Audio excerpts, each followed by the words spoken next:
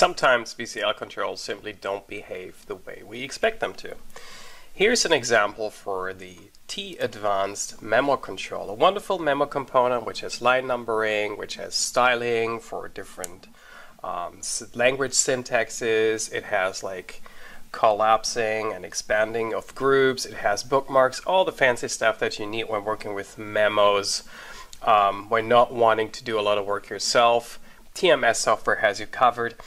In this case here in my application, I select the weather report from a advanced string grid, and obviously my grid isn't having that much information in it, but the detailed information is supposed to be shown here on the right side, and I set my memo control to do word wrapping.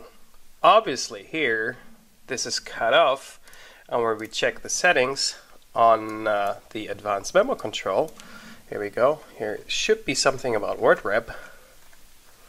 It is right here, the last property of course, and I keep looking for it. Later Delphi versions of course have the search here, but I'm still used to the old Delphi versions and always forget about the possibility to search for properties.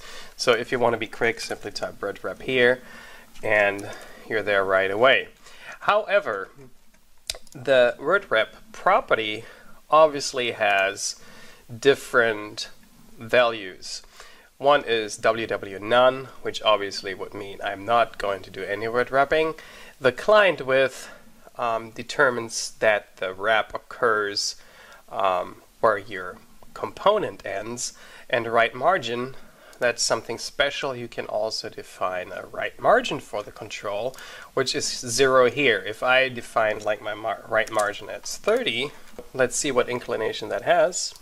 What happens is that I do have a right margin, but still word wrap doesn't occur even if I switch. And here's the kicker: as soon as you resize the control, it works as expected. So it doesn't even matter if you resize vertically or if you resize horizontally. There is no difference, but word wrap doesn't occur right away.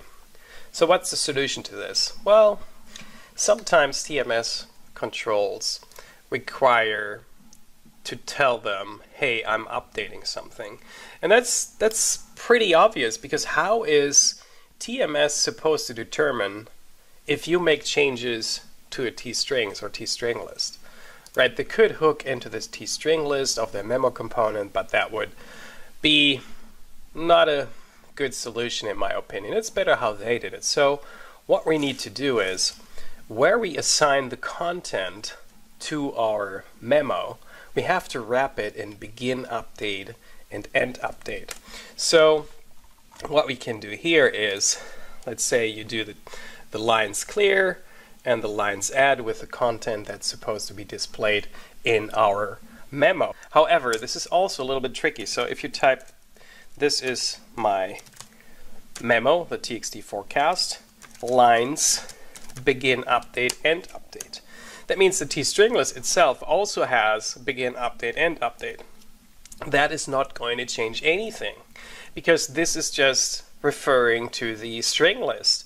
We want to make sure that the memo component realizes, hey, an update starts now, and now the update is over, and you can repaint your content according to the settings that I made, okay? So actually the advanced memo control has begin update and end update methods, and those methods are the ones we need to call. So after making these changes, we get the desired result. Word wrapping occurs right away when selecting a different row in my grid, and it's being updated when I resize everything.